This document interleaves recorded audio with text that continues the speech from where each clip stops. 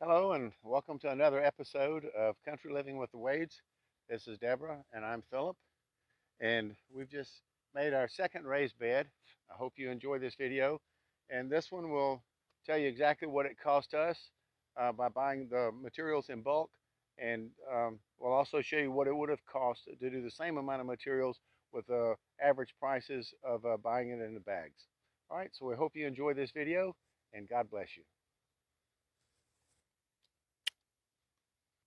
Deborah and I want to build another raised bed because this one did so well, the first one.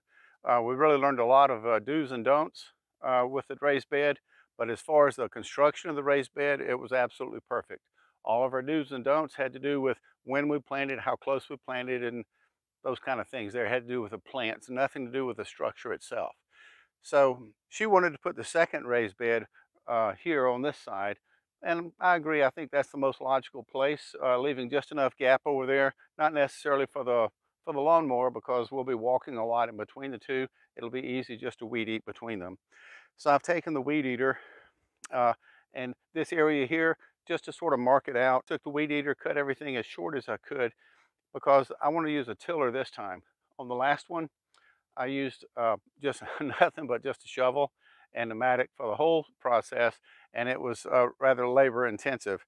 Here it is later in the same day. I do have the blocks, but it's already rained on me once. I don't know if you can see or not. That's what it's like right now. There's rain over in that direction, more rain over in that direction, and so I think I'll just wait. Tomorrow's supposed to be a much prettier day.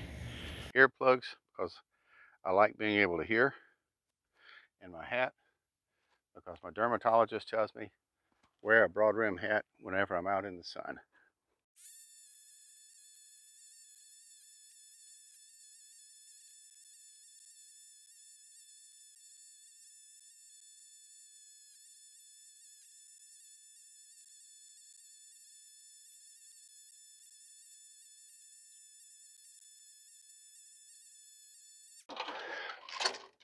Well, I guess that's it for the tiller. These are the tools that I'll be using. I'll be using a flat nose shovel because it's easier to square out underneath the blocks and make things level with it than a pointed spade type shovel. This is a mattock, and you'll notice the difference between a mattock and a pickaxe. A mattock basically has the axe on one side, but has something like a strong hoe on the other side. That's called a mattock. Whereas a pickaxe would have the axe on one side, just like this does, but on this side you'd have a long pick, and that's all. So this is a mattock, it's not a pickaxe. Then I have my long level to make sure that I do put it in level and make it look pretty. And I've also got a rubber mallet. I use the rubber mallet for lining the blocks up so I don't have to hit them and take a risk of cracking the blocks with something harder.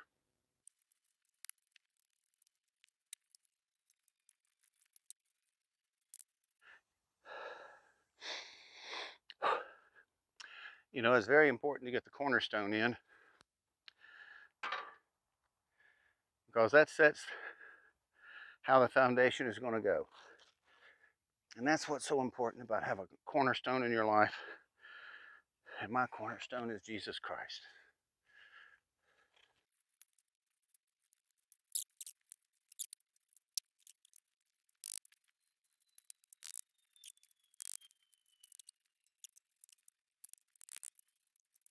The hole inspector don't even have the blocks laid out yet, and he's already inspecting all the holes.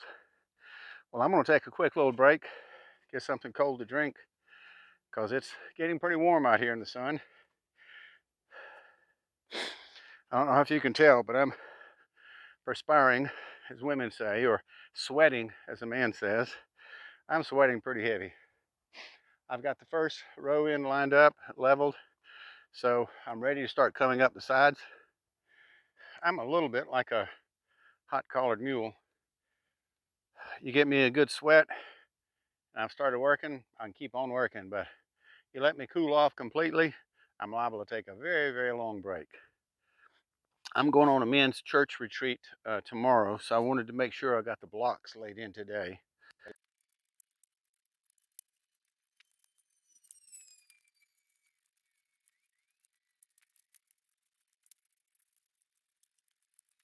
I can tell you, I'm not as young as I once was.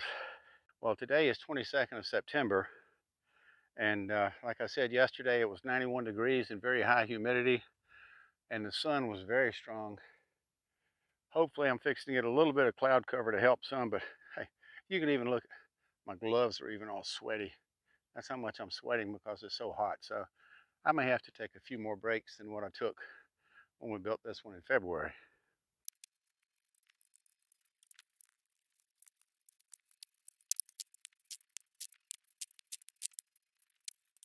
It got so hot trying to work in the sun earlier today that I was sweating so bad there was no breeze. The sun was extremely hot. But now this front is starting to come through. It's dropped down to about 82 degrees. The sun is behind some clouds and there's a breeze. So it should be a breeze to finish this.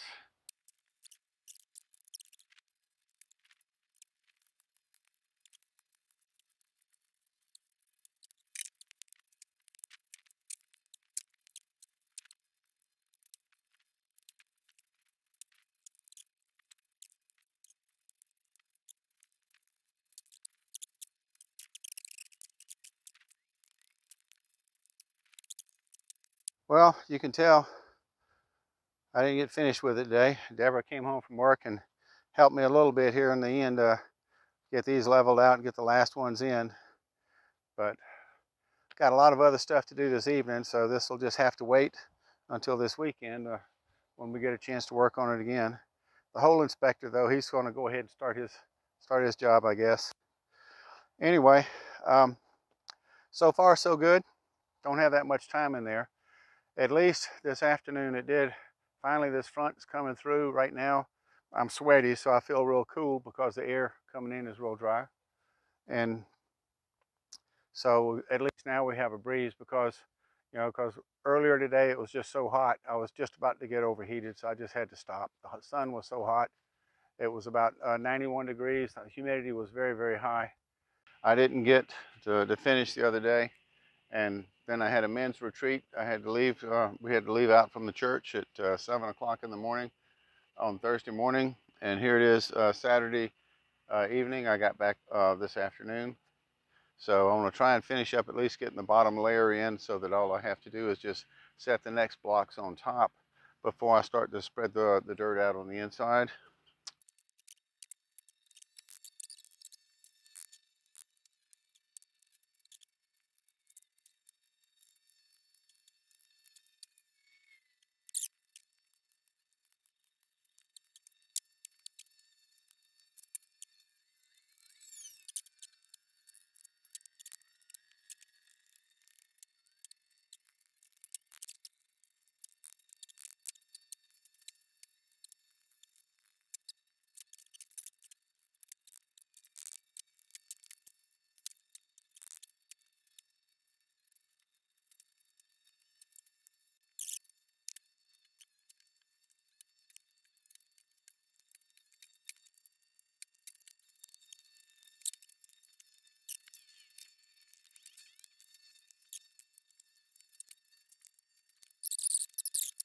Now it's Sunday after church, and I thought a little bit, and this afternoon I could go ahead and fill in the gaps. We got some pretty good gaps in here all the way around on the back side.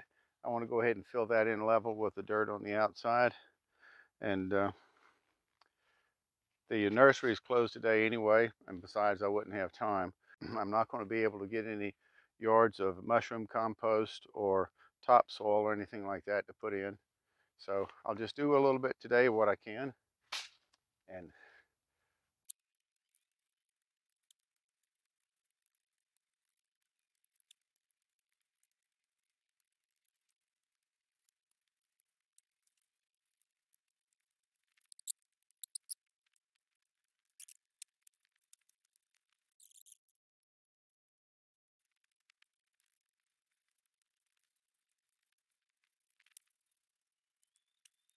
I've been to the big box store and I've gotten 8 50-pound bags of cement that I'll be putting into the corners and everywhere where I'll be adding in the base piece to support the hoops that I'll be putting in. I also picked up some more 1-inch PVC that I'm cutting up into 8-inch pieces, one for each one, and I'll make sure I show you exactly what I'm doing on that. I went by the nursery and I got 3 scoops. Each scoop is a cubic yard, which is 27 cubic feet. And I got 2 yards of, what is it? 2 yards of compost, and the compost was $40 a yard. And then 1 yard of topsoil, and that was $50 a yard. I was going to use the bandsaw for this, but the bandsaw blade broke on me. So now I'm doing it manually, which isn't good. This really gives me clean edges anyway. I've already pre-marked 8 inches on this. This is 1-inch Schedule 40 PVC. I just stick it straight down into the dry concrete, get it to the right height, and when I have the concrete and all in there, then I add a little bit of water. I don't try to mix the concrete. I just let the concrete get wet and it just gets hard itself. I want the hoops to be a little bit closer than they were on the last one. On the last one, I only have 3 going down each middle on the sides, but for this, I'll put 5 on each side. I'll tell you right up front, I don't like messing with concrete.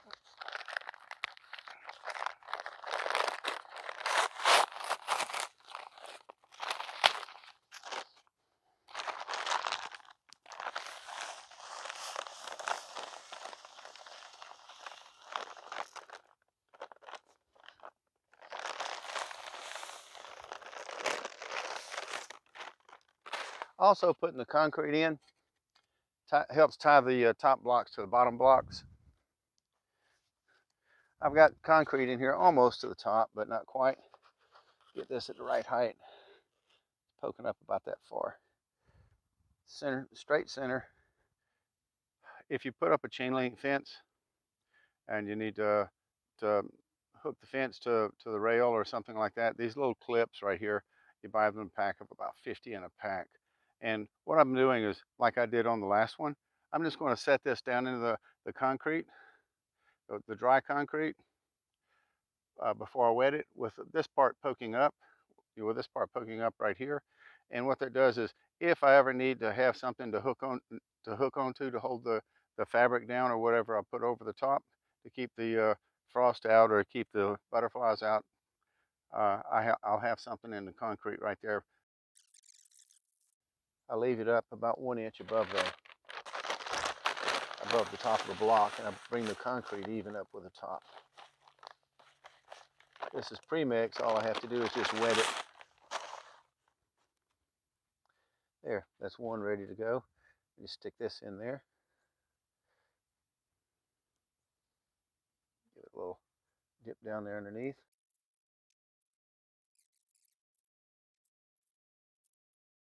I centered it in the hole, and I have the hook right here.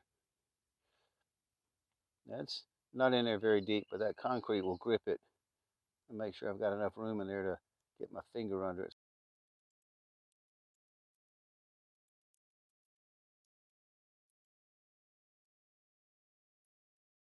I wanted to show you this. I'm at a good break point now. I've got enough covering in on the existing dirt that I want to begin to blend it in.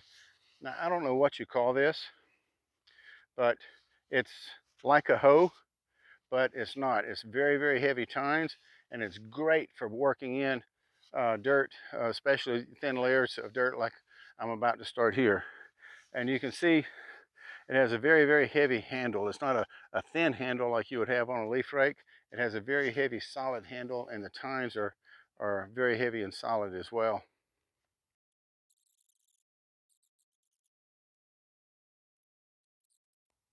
Yeah. Yeah, I've got a little huffing and puffing going on now.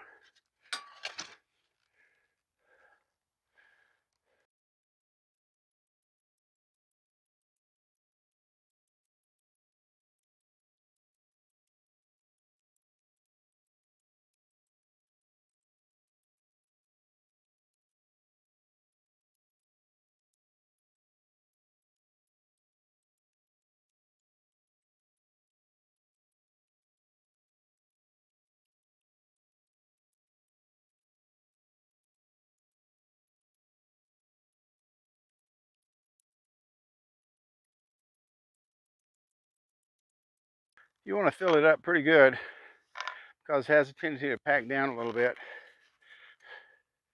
So I'm humped up here in the middle some. I think it'll be okay. Let me put a little more down on this end. Anything I've got left over, I'll just put in the other garden. All right, I think that's full. All I need to do now is just spread it out, wet it down, and let it soak in one time. Clean up all my concrete papers and my other mess. And I'm going to call it a day. I don't know if you can see this one very well, but it's packed down a couple of inches since we did it. We completely filled it.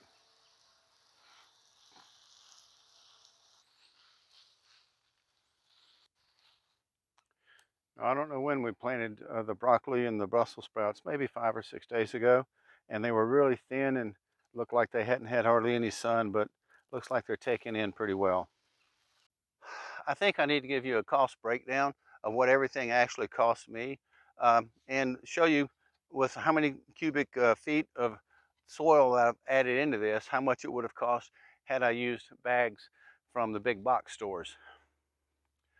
Now I'm just sort of smoothing this out a little bit, just sort of piddling some. I'm going to go ahead and plant some garlic down on the other end this morning, just to sort of get something started in this one. Now this is kind of clumpy and rough, so I'll break it up real fine in the areas where I'll be actually planting today. I'm not going to plant all this today, just a little bit of it. Now you'll notice I have this a little bit over full, which is not a problem. And also when I got the bulk material from the nursery, you can see I've got quite a bit left over. I have close to a yard left over. Now I know in his tractor when he was loading, the bucket is rated for 1 cubic yard, but when he would scoop up, it's actually mounted over, so I know I was getting more than a cubic yard on each scoop. I don't know what kind of compost this is, and to tell you the truth, I'm really not worried about it so much because the compost and all I got last year worked out very, very well.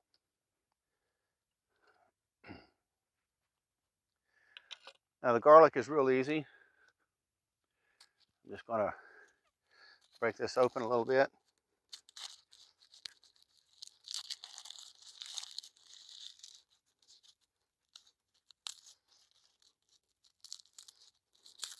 Get the outer shell off so I can get to the individual bulbs.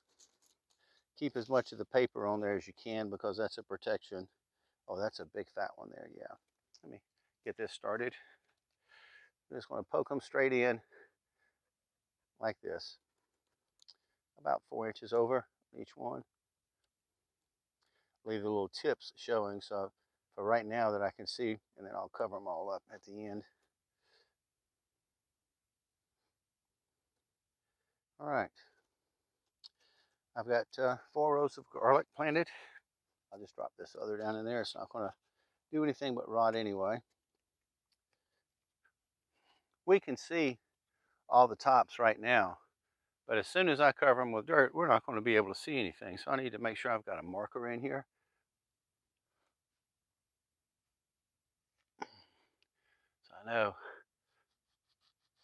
right there, I'll leave that in there. Yeah.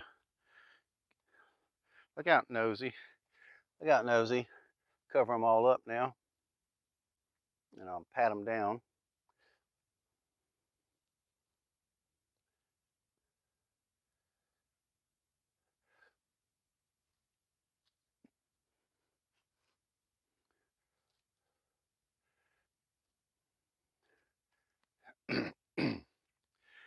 Now, you might see some people say that you need to cover them with straw or mulch or whatever to keep them from freezing. If you've been watching our videos, you know that we're in LA, that's lower Alabama, and we might have 6 or 7 frosts, or maybe we'll have actually a week during the winter time where it'll get below and stay below freezing.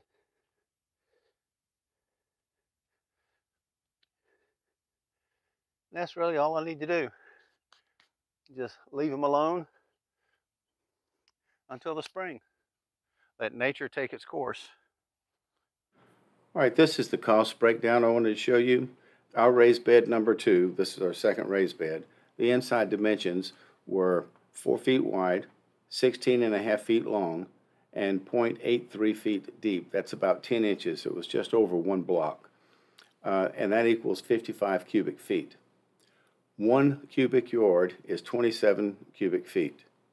It took 2 yards of fill material, 60 concrete blocks, 9 bags of cement, and 1 piece of Schedule 40 PVC.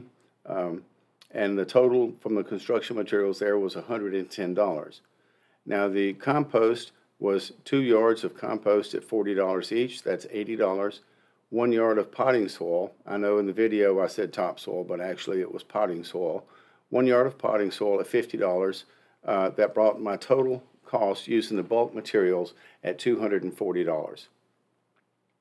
Now I bought some extra material because I also wanted to fill the blocks on the side, and it was just convenient to use this material. The construction material cost is going to be the same for the block and the cements, whether you do the bulk or not. However, the bag fill is going to be much more expensive. I found a real large difference in the pricing between the brands, so I just made these calculations using some of the most common, one of the most common brands, and that was Miracle-Gro. So we needed 55 cubic feet, and the ratio that I've got of compost to potting soil is 2/3 compost and 1/3 potting soil. So using Miracle-Gro's Nature Care compost, 1 bag is 1 cubic foot and it's $6. And the potting mix is a 16-quart bag, which is 1/2 of a cubic foot at $8 each.